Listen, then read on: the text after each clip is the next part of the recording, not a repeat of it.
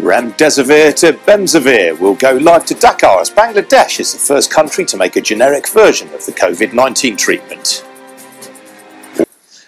Now, we've spoken about the drug Remdesivir quite a bit on this programme. It is, of course, the drug originally made to treat Ebola by the US giant Gilead Sciences that's been approved for use as a COVID-19 treatment. Well, now, for the first time, a generic version has been licensed. It's being made by Bangladesh's leading pharmaceutical firm, Beximco, and it is, of course, called Bemsivir. They will sell it privately for around $77 a vial, but it will give away free to state-run hospitals. We're live now to the Bangladeshi capital Dhaka and Beximco's Chief Operating Officer, Dr. Rabah Reza.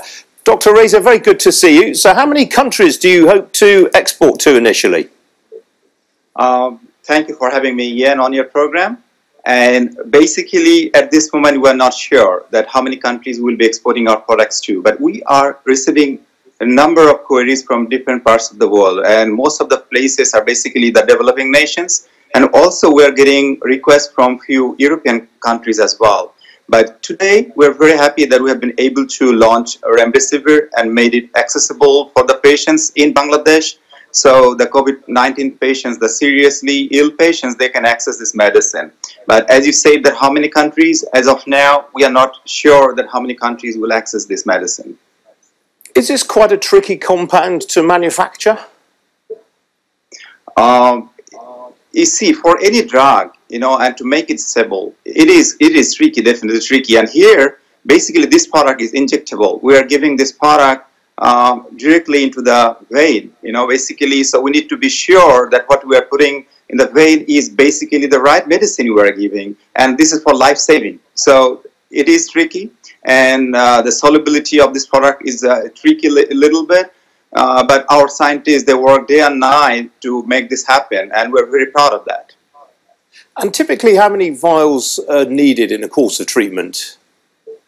You see, the trials, there have been limited trials now in the US, and based on the trials, they say that it could be either 5-day course or 10-day course. So for 5-day, they start with 2 vials on the first day.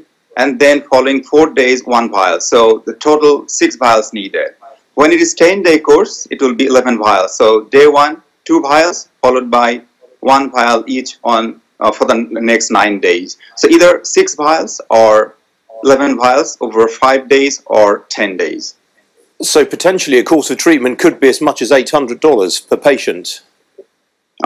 Thing is, you see here, I think the price that you have quoted, our price that we need to take a price from our regulatory authority. So the price that we have taken is basically around $65. $65 in local currency, 5,500 taka.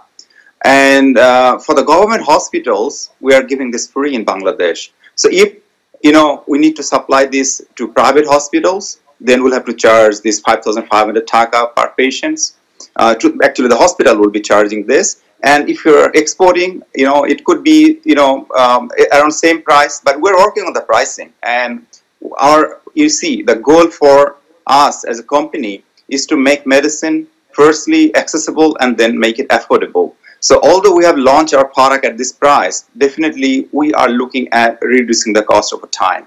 So yes, you're right that at this moment per vial is $65, but that we live in a country where affordability could be a problem. So that is why our management has decided that we'll be giving this medicine free of charge to all patients being treated in the government hospitals. And basically in Bangladesh, most of the patients, the COVID-19 patients, are being treated in government hospitals. So you can say that virtually this medicine is free in Bangladesh.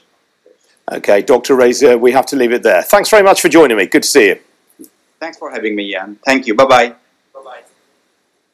Now, at the beginning of the lockdown, there was a rush to stop